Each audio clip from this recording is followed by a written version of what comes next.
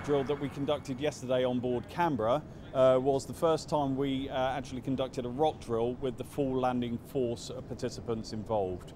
That rehearsal, a concept drill, talked through and was instrumental in making sure that the entire landing force and associated shipping were conversant with the plan, knew the sequence of events during that plan, and also the actual order of battle. So following from the rehearsal of concept, we have the actual landing force conducting a full dress rehearsal for the events that will happen on D-Day. This will be probably the largest amphibious operation that Australia has done since Balikpapan in 1945. We've come down to Upstart Bay.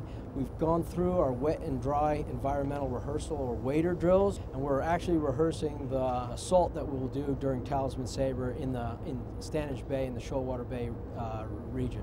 Now we truly have an amphibious force that can compete with most amphibious forces in the world.